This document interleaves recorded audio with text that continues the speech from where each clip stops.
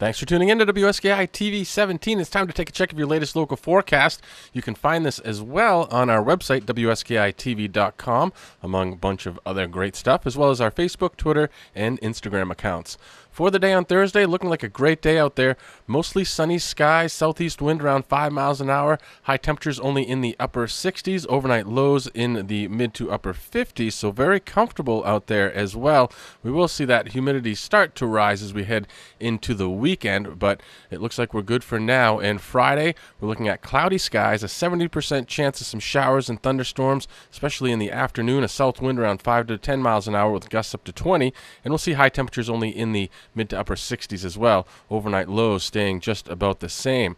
And as we head into this weekend, it's looking like a perfect one out there, although it will be warm out there. 80 degrees will do it for your high on Saturday with mostly sunny skies. Mostly sunny skies continue into Sunday with a high temperature of 84 degrees. Overnight around 66. And Monday, partly sunny skies with a chance of some afternoon showers, and those temperatures holding in the 80s for your high temperatures and the lower 60s overnight.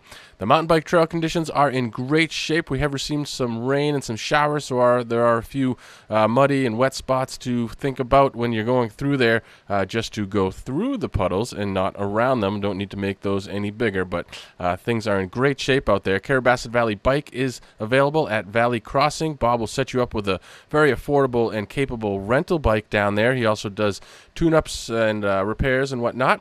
Carrabassett Valley Youth Golf Program is happening on Wednesdays, the 15th, 22nd, 29th of July, as well as a few dates in August as well. So take advantage of that. It happens up at Moose Meadows. And want to let you know, 45 North, right over in the Sugarloaf Mountain Hotel, they've got breakfast Thursday through Monday, as well as happy hour and dinner. And they've got some great nightly specials as well on those days that they are open.